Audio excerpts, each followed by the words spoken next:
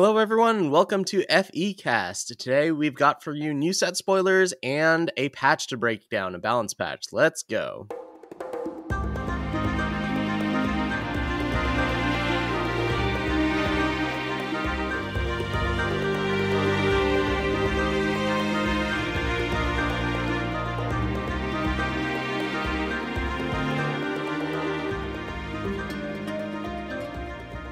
Hello everyone, my name is Sunyveil. I've got fellow Worlds competitor Stormblessed with me, and welcome to FECast. Today we're going to be talking about the patch that released a few days ago at this point. It was February 1st was when it went live, but we are going to break it down. And we've got 5 spoilers to go over, but they're all legendaries, so that should be a lot of fun. All right, how are you doing, Stormblessed? I'm doing really well. The new set drops 1 week from today. It's already happening. Very surprising how quick it's just popped out of nowhere. It's like boop, and it's like, oh, it's here. So should be a lot of fun. I'm hoping there's a lot of cool new cards, and I'm excited to just jump right into it. Well, I mean, that is Direwolf's MO, so I don't know if we can be too surprised at this point. I like how no news dropped as we were recording last time, which was over this past weekend, but like immediately after listening to our episode, after hearing that there was a balance patch, like a lot of our analysis, you just take it and throw it out the window because things changed. So thanks, Yes. Direwolf, for always being on top of that. So before we specifically talk about patch, I'd just like to bring up Valkyrie Warp as a mechanic. Discuss it very briefly for no reason at all.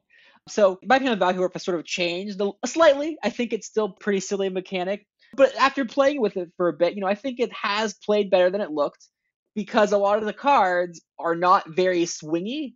The differential between warping with Valkyrie Warp and playing it normally isn't extremely high. Yes, you get a slight benefit. You obviously get the card off the top. Like, Deathwing has its effect. Tower gives you the double activate. But, it's not like this the most major swing ever. So with all that being said, Sonny, I'd like to discuss heavy artillery with you. Just one thing I want to say about Valkyrie Warp before we go on to these cards. I actually, in last month's league, I actually beat a Valkyrie Warped Steyer's Tower on turn 4. I felt pretty good about that one. I don't remember if I let them get the unit or not, but I felt pretty good. Like, when you're facing down a Warped Steyer's Tower on turn 4, in limited, and you can come out of it victorious, that feels pretty good. Anyway, continue. Yeah, so yeah, I mean, that's part of my point is it's obviously better to warp it than not because, getting the card on the top of your deck for free, getting the double activate, it's all very powerful things, but it's not, completely backbreaking super swingy. So heavy artillery, for those of you who don't know, was a 4 fire 5/1 overwhelm Wellick weapon, and it Valkyrie Warp. Play a 3/3 whale driver on a unit in play. So if you have a Valkyrie, and if it's line axe especially, you get to deal 9 damage, you get to make line axe into a 6/6 flyer, and you get a 5/1 overwhelm. So I think this is probably a good change to make the card again less swingy, so that way it's still a powerful effect, but it no longer just completely destroys the game state that it's in. So heavy artillery, instead of playing the rail driver, now you just draw the rail driver. So I think this is a fine change. It cuts the swinginess of it and puts it in line with the other Valkyrie Warp cards. I mean, I'll be honest with you. The change I want to see from Valkyrie Warp is just have all of those cards deleted from the game, or at least all the Valkyrie Warp text deleted from the game. Just make it warp. Well, I mean, I think I would be okay if. No, I think I just want all these cards out of here. There's nothing I like about it. Actually, you know what I kind of wish how Valkyrie Warp worked? I wish it had warp normally, but then if you had a Valkyrie in play, you got the secondary effect. Although that might be too good, obviously, with like Lord Steyer's Tower just always being able to warp it. So maybe that's why they didn't do it. But like, I don't. It's so weird, having the Valkyrie in play that it can't warp normally. It's just a clumsy mechanic. Yeah. Let's talk about a change that I think everyone is happy to see. The Speaking Circle now has 3 durability instead of 4, and now kills enemy sights at the end of each turn rather than the enemy player can't have a sight.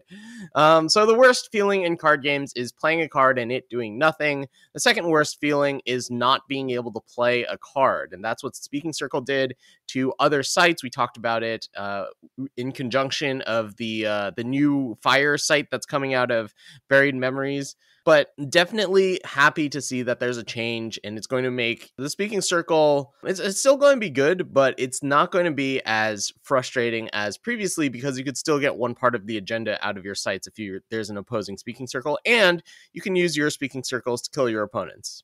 Yeah, I think that's the biggest change here. Is just it's no longer first to play Speaking Circle. In some sense, it is second to play Speaking Circle because now that it has 3 durability, I think maybe Daryl could have left it at 4 for a bit, but also you don't want to nerf a card too many times, so maybe it's just better to bite the bullet now than have to risk nerfing it a second time. But I would have liked to see it at 4, but the second circle now in some respects can be more powerful because the thing is that there's actually a fair number of things that deal 3 damage, like Vicious Overgrowth. I got into a slight discussion with Days Undoing on the main Discord about it, and they provided a significant list of cards where the second circle now has a higher chance of killing the first one.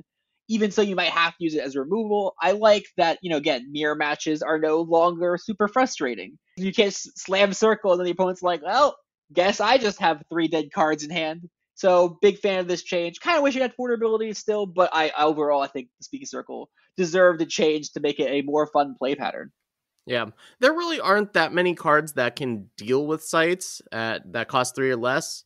There aren't many things that deal direct damage to sights, but I suppose you do get 9 looks at it, so we'll see how often that comes up, where you can actually spend all your power in order to play your own Speaking Circle and then be able to kill theirs before the end of the turn. There's actually more than you think. There's like at any cost, Opum's technique. Both techniques now do circle. We'll get to that later. Overgrowth, at any cost, pillage, pyrotech explosion. There's at least like 7 to 10 in Expedition alone. Oh, that is more than I would think. Yeah, especially because we'll wait later, but there is a slight buff that also does kill a sight. But anyway, so next card, Invasive Creeper was a 3-cost 2/2 Mandrake. It was the Fate Draw card if you have a Mandrake, and if you activate an ultimate, all your Mandrakes got +1 attack and lifesteal. It used to be a 2/2, now it's a 2/1. I think this is fine. I think Mandrakes were too good. This one was the best in the cycle of Fate Draw card if you have X unit, because it was just, had the easiest activation other ability. I think all the other cards in the cycle are XXs, and this is not an XX anymore, so aesthetically it's kind of disappointing, but this is fine. Yeah, I don't really have much to say about this one. They also knocked Vine Tingler's ultimate to 9 from 7.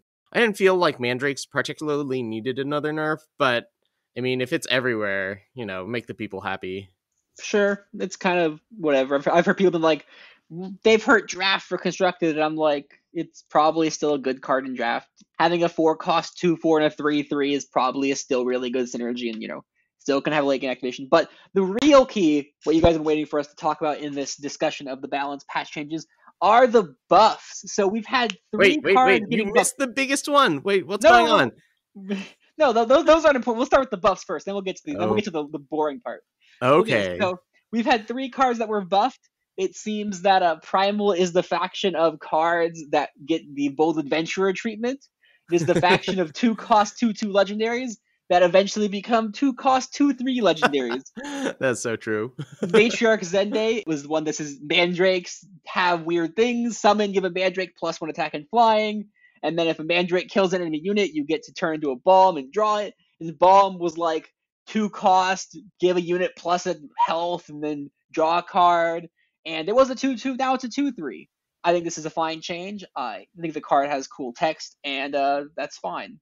Is 2/3 like a good body size? I guess it's better against aggro, because like as a 2-drop, that's still undercosted. That's not what you want it to be.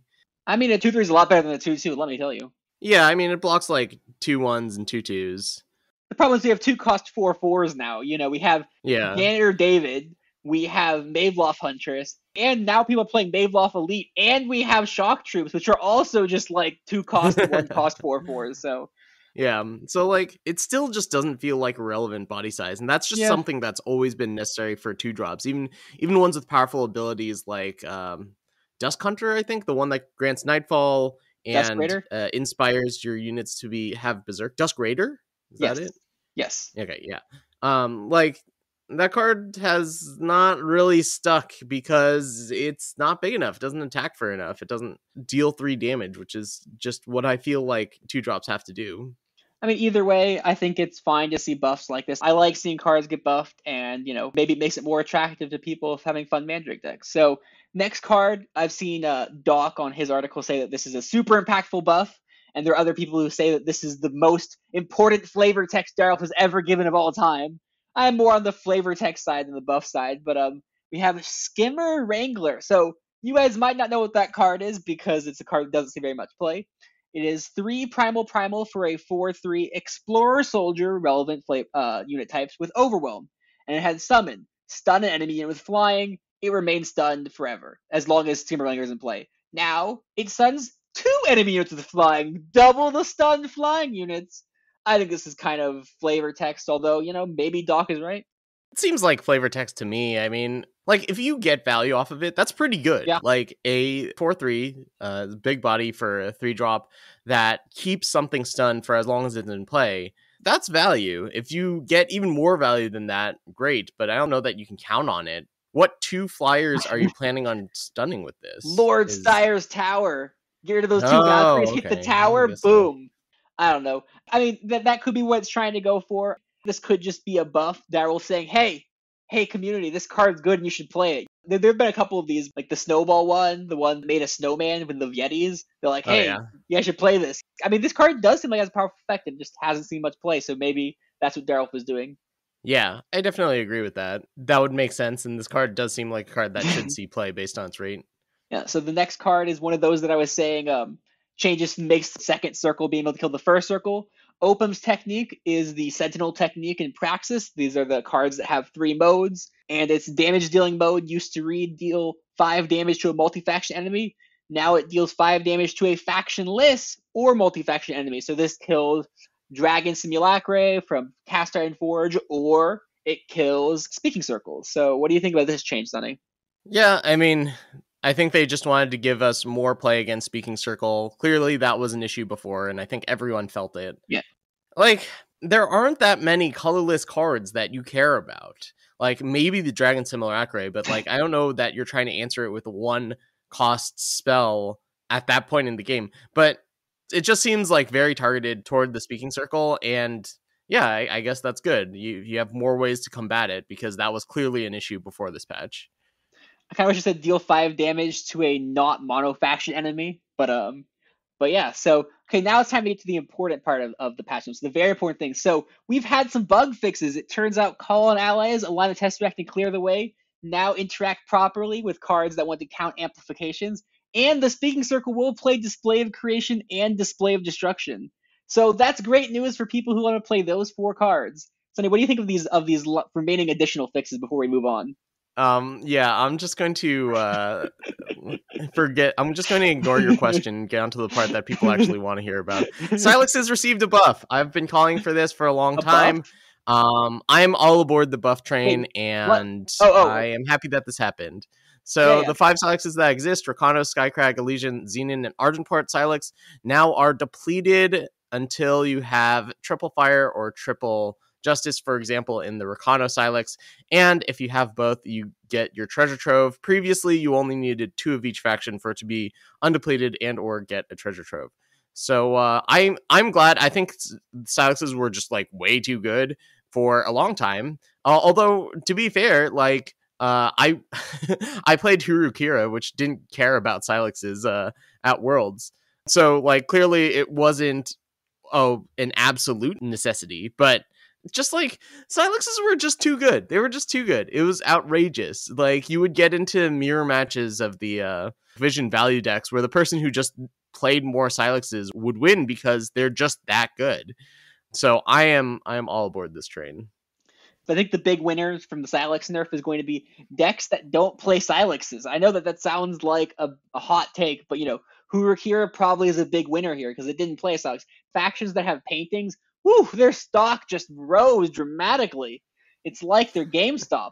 But yeah, so Silexes got the nerf bat. Vision, I'm not sure if it can survive this. Vision really relied on having this card draw. I'm part of disappointed slightly because this enabled not primal control decks, which was really interesting that we really haven't seen that type of archetype before, but now we probably might not see it again. Big deal, Elysian gets a huge nerf out of this. I don't think Krull Elysian can be built the same way anymore. If you look at Doc's article, you saw that he still wanted to keep the Krull and has just the most embarrassing power base of all time, playing Crest, Banner, and Seat like it's 2017. But I personally think that maybe you just forego Krull and keep the crests in and add insignias back into the deck. We'll see which build of Elysian makes it, if Elysian can survive. It probably will, because Elysian is a powerful deck in its core. But especially in Expedition. Expedition, this matters in some respects more than Throne, outside of toning down Elysian and maybe killing Vision as a deck. But in Expedition, the factions with Silexes, that was like, they had 2 duels. It was like that in Seats. So suddenly, Seat Vow painting is much, much better. The Elysian Expedition is probably just neutered hard. Like, Expedition Elysian has got to be in rough shape right now. This is a huge, huge change. I know I was making a joke about it earlier, but this is one of the biggest changes to Eternal in a very long time. Yeah, I agree. And I think that, well, in Throne at least, I think that normally you're just not going to play Silexes unless you're playing a 2-faction deck, or you're playing a 3-faction deck that just only has a very light splash. Yeah, I agree with that. But you're absolutely right. In Expedition, where there are fewer duels, that's a really big deal, because you were relying on your Silexes to be undepleted on turn 3, and they're probably not going to be more often now. Yeah, I think Combre stocks go way up. And if you're a 3-faction deck, that in the Expedition specifically, if you're a 3-faction deck that doesn't align on the Silexes, before it was like, oh, you want to align on the Silexes, right? That's why Vision was so good. Now you want to be the opposite. You don't want to align on the Silexes. So This kind of gives more game to the factions with our unit types, which is probably one good thing Direwolf wants, trying to promote the other 5 3-faction pairings. Yeah. The aftermath of the Silex nerf, in many respects, cannot be understated, right? You have clear winners, like Haru's probably the biggest winner, because they aren't touched, and some of their bad matchups have been touched. That's always a positive, right? If the deck you are playing doesn't get nerfed and the other decks did get nerfed, well, suddenly you're in a better spot. Yeah. So we'll have to see. I'm very curious. I think that in 2-faction decks, Silexes will still be quite powerful. I think people are overrating the nerf slightly. I think that Silexes are still good cards, and you should still be playing them, just not really in 3-faction decks. You gotta put more effort in your Silexes, but they're still worth putting effort into, because they were really absurd before. They're still probably good now. Yeah, I definitely agree. One more thing about this is I totally called this. I don't know if I was the first one to call for Silex nerfs, but we're gonna have to go back to the tape, because I think the first time I saw Silexes, I was like, these cards should be nerfed. I mean, I think it was literally the very first thing in the spoiler review. I think the very first thing somebody said when he saw the Silex was, these cards are going to get nerfed. I've always said, when you have a power that, produces power, adds influence, is undepleted, and does something else, it's pretty insane. And that's exactly what these Silexes do. I actually wouldn't be surprised if these end up overtaking Insignias as the most powerful power. I don't think so right now, but I think that this is these cards, I'm worried about the power level. I think they might need to be nerfed at some point. I mean, I don't know really how you nerf it without making it always depleted, or you can't, if you increase the cost of Treasure Trove to 3/1, you can't do that, because that's a fundamental card in the game at this point. Oh, the influence requirement. If you make it 3 times, sure. Yeah. Sure. That would be a way to do it. Yeah, it's have fun with these. They're going to be great. And yeah. We'll see if they get nerfed like I'm predicting. It took a while, but Sunny got there. At the same time, though, Sunny, I think in our cards to get nerfed from Empire Glass, I think we all thought Speaking Circle might take the hit, but none of us predicted Invasive Creeper would be the one to get nerfed. Yeah, geez, I don't think I did too well on those predictions. We'll have to go back and see. I think like with the Silex nerf, you need time to see these nerfs come to fruition. Like Direwolf gives us the toys. Unless there's something really broken about it, they're going to let us play with them the way they were published before they take them away, wrench them from our hands. So we'll have to revisit that episode, and maybe other times where I've called for nerfs or something like that. So anyway, let's talk about some of the new cards and potentially talk about if any of these are going to get nerfed. I don't think so, but let's talk about the new cards that they spoiled from Buried Memories. The first one is Hifos, Reach Captain. It's a 1-cost, 1/2 flying for Time, Justice, and Primal. It has Amplify 2, stun an enemy unit, or play a +2/+2 weapon on Hifos, or draw a random sigil from your deck. So another cool hit for Genitor Dovid. I'm not so sure about this one. Its rate seems pretty bad for me, but what do you think, Stormblessed?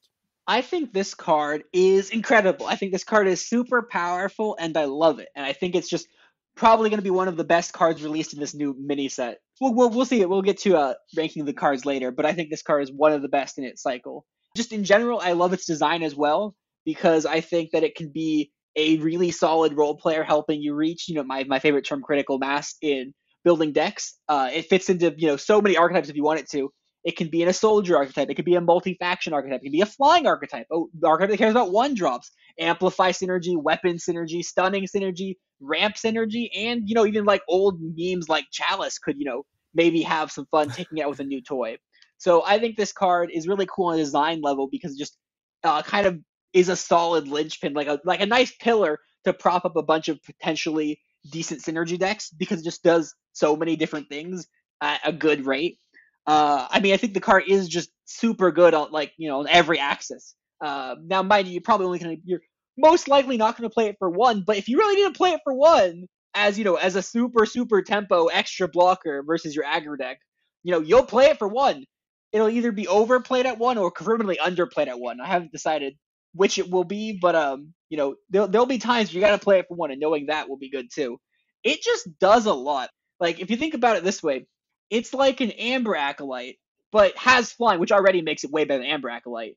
But instead of doing that, if you already have the power, it can be just a 3/4 flyer, which is really good, or it can stun an enemy unit, or if you have play 5, you can do multiple things. One of the reasons I think it's so good is it's also something I forgot that it's a soldier as well, a soldier bird. Not that the bird part's super relevant right now, but the soldier tag is super relevant. Call on allies. It can be fetched off Janitor Dovid. Crown Watch Press Gang is a soldier. This card's a soldier and a 1-drop. You can kind of put them together. This card is just super flexible. It just amplifies, right? So anything that requires an amplify synergy, it just works on. But also, drawing sigils helps you to amplify more cards. Being able to put more power into play means that you can amplify more things for more, which, again, is just what you want in a deck that's potentially working on amplify. So I think that it just does a lot for very little investment. So I think if it's going to see play, it's going to see play in like a 3-faction Majestic Skies deck. And there will have use as being a 1-cost 1/2 flyer. I think outside of that, I'm really not that excited about it. Yes, it does cost the same amount as Amber Acolyte for a similar effect. But the thing is, Amber Acolyte can also help you fix. You need your 3 factions before you can play this. The other thing is that, like, even if you can make it big, right? Like 3/4 flyer for 3, or 5/6 flyer for 5, or 7/8 flyer for 7. It doesn't have any abilities outside of flying when you play it. So, like, I'm not too thrilled about this. It's going to be difficult to find a deck for it. Once you do find a deck that, like, wants enough of, man, I think you just want it as a 1/2 flyer and as a 3/4 flyer. I think those are the two modes that more often than not are going to be used, and maybe just to stun something at the end of the game if you're like attacking with flyers for the win. Maybe I'm just like old man Sunyveil and super pessimistic about every new card spoiled now, but I'm just not really that feeling it with this one. You bring up a good point. Being 3 factions is a downside, especially in the post-Silex world that we all must live in now, the nightmare scenario of not having fun Silexes to play with. But yeah, I think you're underestimating its flexibility slightly, being flexible and being a decent rate if, you're not, trying to invest in its alternative modes, I think is just going to be a good, solid role player, right? It's not going to be like super busted card in any deck, but you're also never going to be dissatisfied to draw it, unless you don't have the influence, obviously. But that applies to all of these cards. The next card on our list is Gren Iron Martyr. And Gren talks like this: I am the best Grenadin. So Darryl was putting out lore articles for each one of these. So there are 5 lore articles featuring each hero. Gren is the only lore article I've read, and it was very funny. Like, they're exploring a booby trap temple, and then they're like, Gren, you almost killed yourself, but you're so small that you walked under the booby trap wire. And Gren's like, of course I did, because I am the best Grenadin adventurer in the world. And so that was funny. But anyways, unfortunately for you, Gren, you are not the best Grenadin adventurer. You are 3 Fire Primal Shadow for a 1/1, Grenadin Cultist. Gren can't block, and Gren has Entomb, draw a card. Your other Grenadin get +1 attack, increase the damage of each spell in your hand by 1. I'm not a big fan of this card. It's for the same price you can get a 3/4 Hethos. For the same price you can play Dark Wisp and sacrifice it with Combust. It can't block, which is a way that things die. So it says your other Grenade get +1 attack. It's not even your other units. If it was your other units, card wants to work with Todas. You want to play it with Kato, and you want to play it with, Kindling Carver. But you play with those cards, it can't even buff those cards. And so, you need to have cards that deal damage in your hand. This card works with, Display of Menace and, nothing else, because Display of Menace can both get its pull off its Entomb ability and also benefit from its Entomb ability. It's a weird card that just seems like it costs too much, and the fact that it can't block is really brutal. Yeah, you need to have the sacrifice outlet ready to go, because your opponent's not going to block this, right? If you attack, they're just going to be like, okay, whatever, take 1. And the effect isn't even that good. It basically is a Dark Wisp. I don't give a whole ton of stock to other Grandin being +1 attack or damage of your spell increased by 1. That's not where the power of the deck is. The power of the deck is being able to just keep on grinding and drawing cards and use all of your power every single turn. And I just don't think that the size of Grenadins matter, and certainly not the damage of your spell if you're jumping through hoops in order to get it. So the thing I like about it is I like that it has a sort of flexibility to it that can fit into a variety of different decks, or potentially try to prop up new decks. Where it's a Dark Wisp that kind of have a go wide strategy, and also can kind of try building this spell damage based sacrifice deck, which would be an interesting deck we haven't seen before, with cards like Display of Menace. So it's it's a lot like Hethos in that regard, where it's kind of like it's trying to synergize a bunch of things, But the fact that it can't block, if it could block, then I could be like, oh, you could sort of make an interesting spell damage deck with it, but it just can't block. And the fact that it's your other Grenadin, not your other units, means that the fact that you sacrifice it, you can't pump your Kato and your Tota, just is really disappointing. Yeah.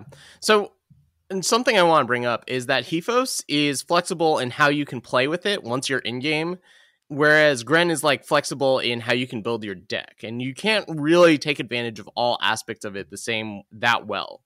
Whereas Hethos can really adapt to the situation, if you need to stun things, or if you need something big, or if you need, a couple more sigils or something, that's something you can do. But Gren, your line is written for you, and the effect that you get isn't super focused, and it doesn't lend to its own deck. So that's a very good point on flexibility of the card, where Hethos has flexibility for deck building and for gameplay, especially for gameplay. Gren doesn't. Yeah. All right, I'm actually excited about the next card, Volk the Autoforge. It's 3 cost, Fire, Time, Justice, 5/3, Overwhelm, Endurance. It's a Sentinel Explorer, and it has Entomb, play Volk's Heart. Volk's Heart is a relic that says pay 3 and sacrifice Volk's Heart, and another relic to play Volk from the Void with +2/+2. So you play this on turn 3, you attack, make your opponent use a removal spell. Late in the game, when you have lots of Power Stones or what have you, and you just don't have much to do, you pay 3, you get Volk back. It's now a 7/5 with Endurance and Overwhelm, and then the next time you get it back, it's a 9/5. So the rate is good on this. I don't love that it has 3 health, but it hits hard, it comes back, and it's efficient. So I like this card quite a bit. Yeah, I think this card is great. Endurance and Overwhelm is an actually powerful set of abilities. It means that it can attack well, and the fact that it's also big stats means that it can block well. Kira showed that Endurance is a really good both on aggression and defense in many ways, because it allows you to attack through and allows you to block. And the fact that it has Overwhelm with its 5 attack means that it has benefits from, say, Opum, the Gem Lord. Giving it +5/+5, is really good if your unit already is Overwhelmed. Yeah, also, if you just have it in the late game and it's huge, then chump blocking isn't effective against it. Yeah, exactly. Overwhelm cannot be understated, especially with its, recursion ability, giving it more attack. On top of that, it works with other card, one of my favorite cards that hasn't seen much play, but it could see a lot with this card, Controlled Demolition, giving this card double damage and regen, turns into a double damage 5/3 Endurance Overwhelm regen that, because of how Eternal works, it keeps the abilities. So if it dies, you bring it back. Suddenly now it's a 7/5 Endurance Overwhelm double damage regen, and you get to redo the regen, so you get a second double dip of the regen ability. So there are some potentially powerful synergies here. I think people are maybe slightly in their theory crafting, putting too many relics in there. I don't think you need that many relics to make Volt great, honestly. You can have like your Amber Locks, whatever, but honestly, you can either A, just recur this without that, say, like restorative process, just bring it back out naturally from the void. But also, if you just play 2 Volks, you'll get 2 Volks hearts, and you just sack one of the Volks hearts to a Volk and bring back 1 Volk. So like it fuels itself. The second copy enables you to get back a free unit. On top of that, the fact that Volk's Heart puts it into play directly and not to your hand even just makes it super efficient. That, reading this card, I assumed that it just brought it back to your hand with, pay 3 and sacrifice Volk's Heart, another relic, to put it in your hand with +2/+2. So it's like, oh, it's good, but like you have to pay 6 to put it back into play? No. You're just going to put it back into play. This card, just like with Hethos, this card has a ton of synergy potential with building some sort of like more aggressive Sentinels deck, building a relic-based, deck, building, it's an Explorer and a Sentinel, so it also can fit into Relic Reanimator on both ends, where you can reanimate it with the Relic Reanimation spell, and you can also exhaust it to the Relic Reanimation spell to reanimate a second Sentinel. So this card is phenomenal. Yeah, looking forward to this one. Cards that combo with themselves, I don't know if I actually like that, but I think it's nifty. I think I don't like that. Like, isn't it just free value? Like if you're playing with relics, or you just don't have any relics in play, it's just free value, right? Just sacrifice 2 Volk Hearts to 1 Volk Heart and just get back a free Volk. Like that's just free, right? And then you play Restorative Process and you pull out a Volk Heart and a Volk from your void a second time. Notably, I keep mentioning this card, Restorative Process. For those of you who don't know, that is 2 at a time for a spell that says draw a Sentinel and a Relic from your void, which can pull out both Volk and his heart. All right, let's talk about the next one. This one's an interesting one. 8 cost, 8/8 Urid, the Drifting Song. It is a time primal shadow card. It is in the factions of Mandrakes, and it's a Mandrake Bard of all things. When Urid attacks, your Mandrakes get +1 attack, flying, endurance, and quick draw. Entomb, put 9 copies of Urid into your deck. I'm not quite sure what to think about this one. I feel like costing 8, you kind of got to reanimate it, but if you're playing a Mandrake deck, you have a lot of small cards that you don't really want to reanimate. If you can attack with it with a board of Mandrakes, you probably just kill them. Yeah, so I don't know. Stormblessed, do you have any good applications with this card?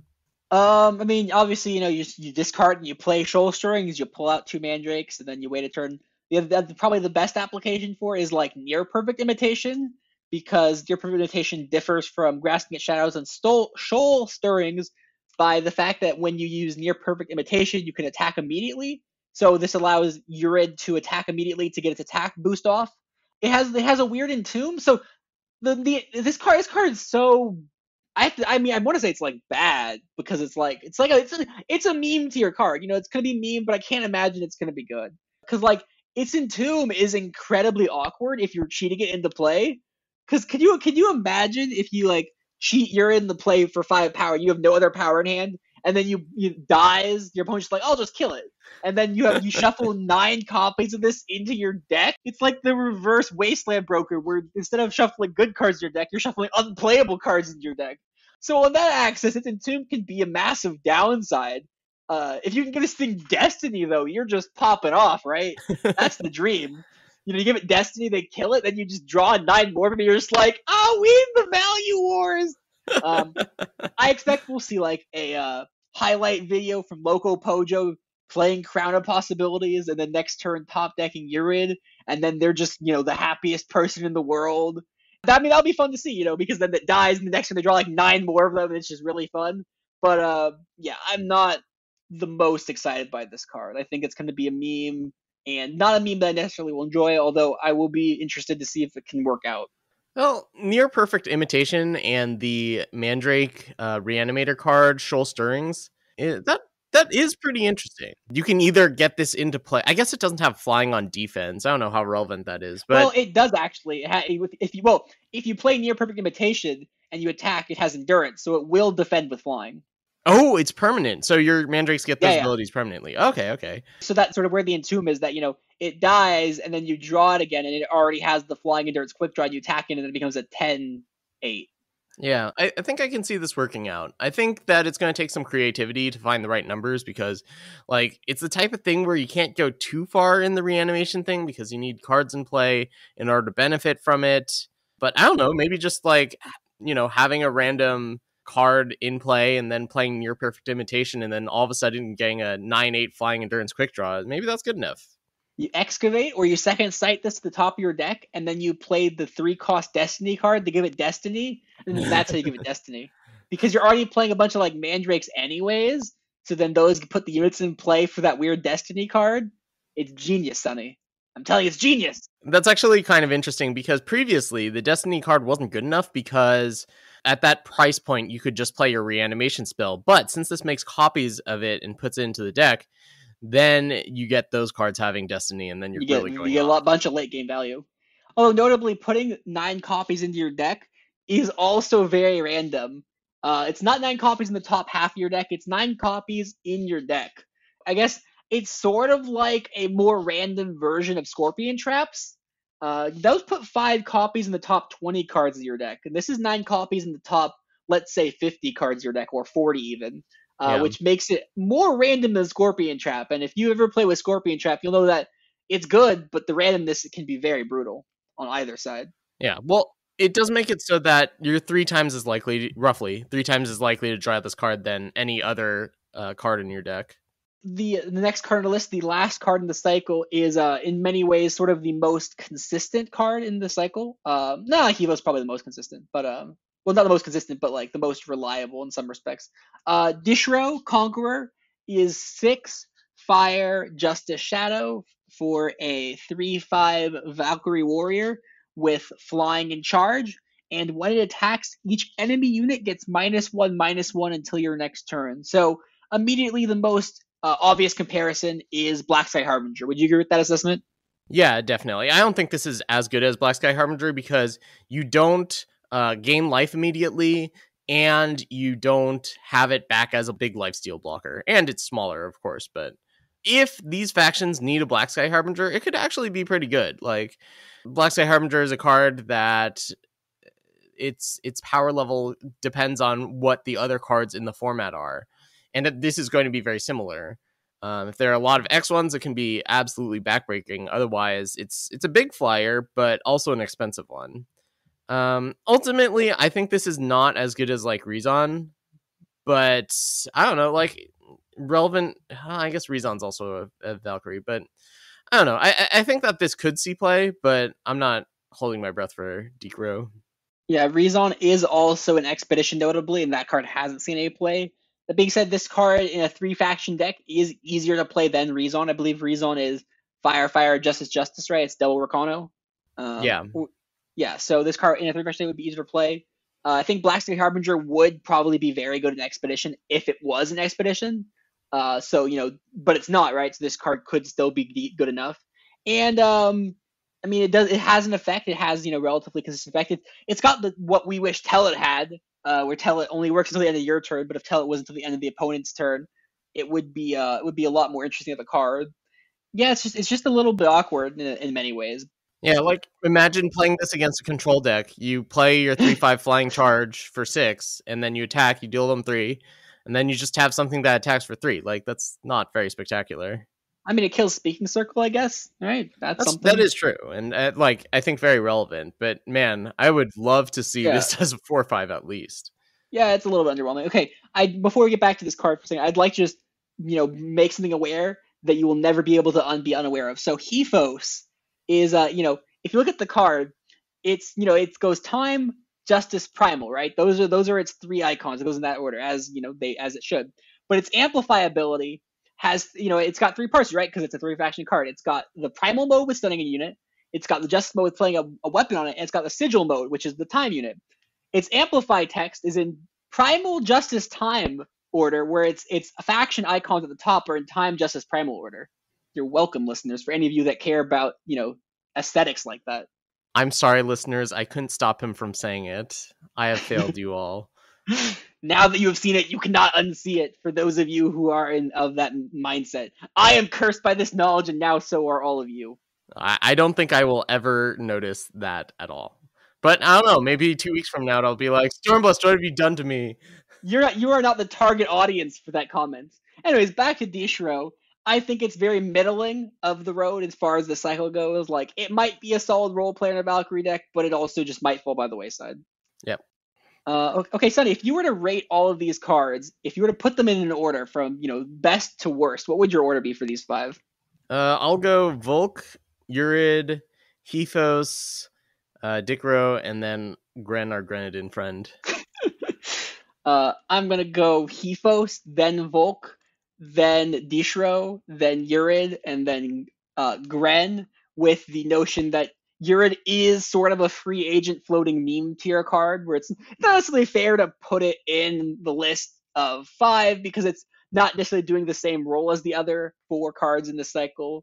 But yeah, so that's my list. That's Sunny's list. Sunny doesn't care about ranking things, but I know listeners like ranking things. Look, this is the internet. People love numbered lists, Sunny. We should make numbered lists more. The feedback's going to be, why don't we have more numbered lists from FECast? I want the numbered lists. Yeah, let's stoop to that level of clickbait. Like, when websites would put out their tier lists, I was a very vocal opponent against it because I thought it was silly to tier something like Eternal that's so rock paper scissors-y. Where, like, new tech can pop up at any time in order to swing a matchup one way. I guess markets have changed that quite a bit, but I am a notable, like, anti-fun person. I think ranking things like these 5 are amusing because, they're also very context dependent, right? It's possible, although exceptionally unlikely, that, Gren might be the quote unquote best one if it had, the best deck, right? If there was somehow, the amazing support. If there was a card that was like, your Grenadin get +5/+5 or something, obviously Gren would suddenly look a lot better. There's sort of context dependency here. I think ranking things can be kind of fun. As long as you're aware that, it's all in good fun, that they don't really mean as much as, like, understanding why a card might be good or, what situation you might want to play it in. I will say, the one reason that Volk is so good, just going back to it, is that it's the only one that has, like, 2 relevant types. Although, I guess Gren also has 2 relevant types. Gren has the Cultist tag, which is weird because it doesn't give Cultist +1 attack either. It's only Grenadin. But, yeah, Volk having 2 relevant tags is probably very relevant on it. You didn't convince me. Volk I thought was going to be good, but, like, talking about it with you, I realized that it's probably even better than I thought it was. Well, that's how I feel about Urid. Like, I thought Urid, maybe it's got a high payoff, but looking at it a little more closely, seeing that the buffs are permanent, and realizing that, there is some support for it already. Okay, can I tell you the worst deck that Volk is going to be a part of? And by worst, I mean, I'm hoping it's bad, but it's going to be very funny to see. Batteries has a plan to build 5 faction rats. Because it's a unit that dies and makes a relic, you see? And that means rat cage. Yeah, I guess so. That's going to be tough. You're going to play Lethrai Hideaway on turn 2, and then you're going to play Volk on turn 3. Somehow. All right, let's wrap things up. We're going to get a set next week. By this time next week, we'll probably have a cast ready for you just about when the set drops. Hopefully we'll have an OP announcement. I've been working on the team league that I've been trying to conceive of. Details will come, when we get an announcement, because I want to make sure that we have that information before making my plans for how this team league is going to work. But I'm excited about that. And yeah, that's about it. Any last words, Stormblessed? Just keep an eye out for next week. Probably, if all the spoilers come out before the set is released, maybe we'll do a cast earlier. But based on how Direwolf usually does things, I wouldn't expect another FE cast before next Thursday, because I'd really like to, review all the remaining cards in the set, right? If they leave one card unspoiled, and it's the best card in the set, then oops, so. Yeah, I actually have that day off, the day that it comes out off. Oh, so cool. I might fire up the stream. We'll see. But definitely excited to see the rest of the cards and talk about them. All right. Thank you all for listening. Thank you to our generous patrons: Preweebin, Cotillion, Work Done Son, Chrissier, Yeast Out, D-Dub, and Camomilk. Thank you for your continued support in these trying times. And thank you to our editor, SRFS, for always making FEcast easy for us to make and accessible for the masses. So yeah, thank you all. And until next time, we will see you in the friend zone. The Friends of Eternal Discord is the best place on the internet to get better at Eternal. We have players of all skill and experience levels all happy to help each other out on basically any aspect of their Eternal gameplay. And making all this possible is our generous patrons over at patreon.com. If you'd like to support FECast or Friends of Eternal, consider donating at patreon.com/Friends of Eternal. Thanks again for listening, and until next time, we'll see you in the Friend Zone.